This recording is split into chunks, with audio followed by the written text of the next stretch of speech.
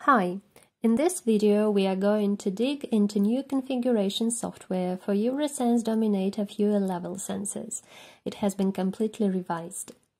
After connection to the sensor, you can see sensor output data and sensor information in the same window. On the Configuration tab, you see only important and necessary settings for a given sensor model. Here you can set up the sensor address in RS485 network. If necessary, you can force sensor to reply for any address request using the Ignore option. Also, you can switch on the Modbus RTU protocol instead of default liquid level sensor protocol. Using default LLS protocol, you can set up the minimum and the maximum sensor output value. Maximum value is limited by 65,535. You can set up the data smoothing described in seconds. Output sensor value is going to be averaged during this interval. If you click the Advanced Settings button, you will see a few more settings, and only relevant settings of this connected sensor model will be active. Terminator and pull-up options for RS485 network can help establish communication between sensors in large network with a lot of sensors connected. You can change the speed of RS485 interface. And for general LLS data protocol, you can turn on the automatic data messaging in a symbol or binary format and set up its time interval. Now let's check the Calibration tab. You can calibrate sensors usually with the help of the empty/full buttons. You can use calculated calibration as well without immersing sensor in the fuel. To do that, you have to cut the sensor first and then click Calculated Calibration. Based on the empty detector value, the sensor will calculate its length and full detector value. You can help configurator to do it more accurately by entering the sensor length after cutting. In both cases, calculated calibration value should be a bit higher than the real one to avoid dead zone during tank calibration. As a result, maximum sensor output value on a full tank is going to be lower than the maximum value described in the sensor settings. Now about the procedure of tank calibration. In the new configurator, we have added a lot of tools to avoid this procedure in as many cases as possible. You don't have to calibrate the fuel tank in the following cases. 1. When fuel level data is enough for customer, not volume. 2. When you can describe the tank shape by math formula, for example, a rectangular or cylinder tank. 3. If customer can provide an existing tank calibration table, normally in height-volume format. 4. If you have already calibrated a similar tank.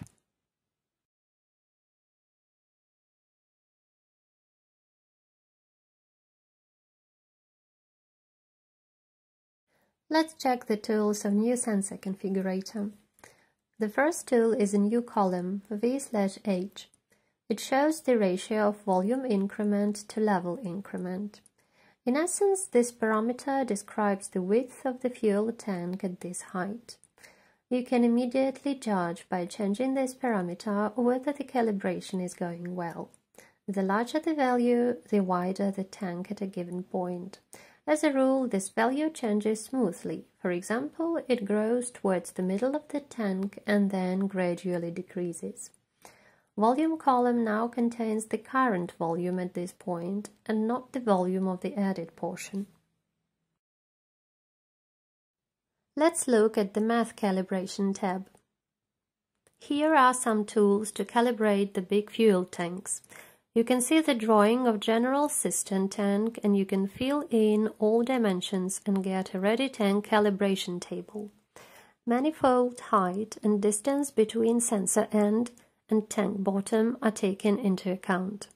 Note that you can set up dimension E equal to 0 and get horizontal cylinder shape.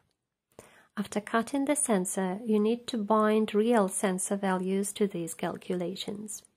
To do that, you have to calibrate the sensor empty/full using immersion method.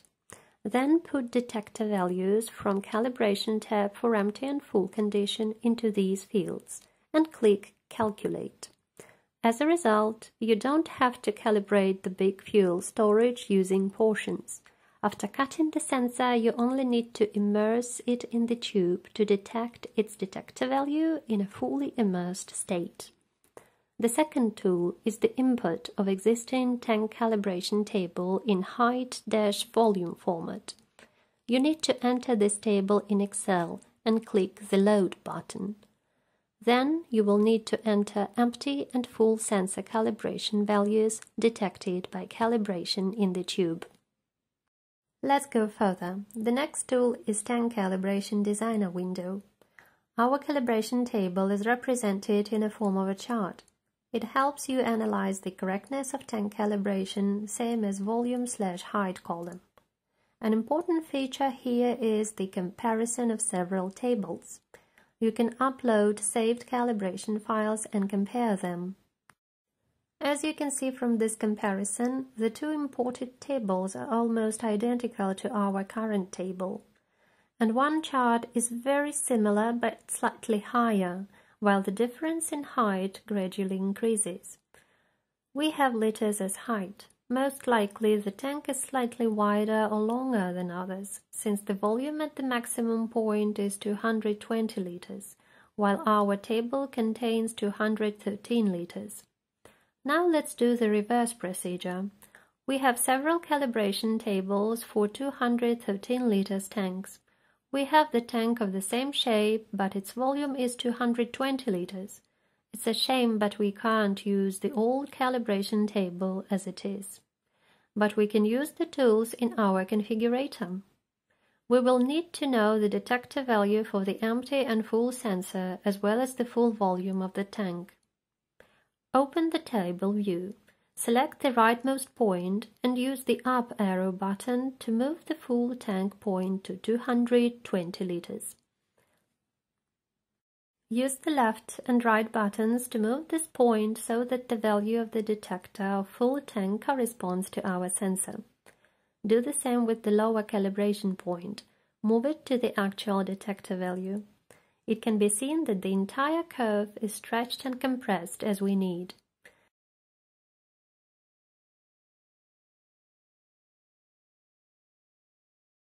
And if we load that real calibration table, we could see that the differences are very small.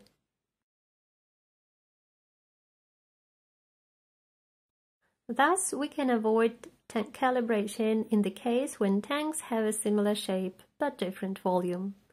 The shape is decisive, for example for a rectangular tank with rounded top and bottom. The calibration curve graph describes the changes in the shape of the tank from bottom to top by stretching or compressing. We can rebuild it only for tanks that have a similarity. That's all for now. Thanks for your attention. We hope this video is helpful.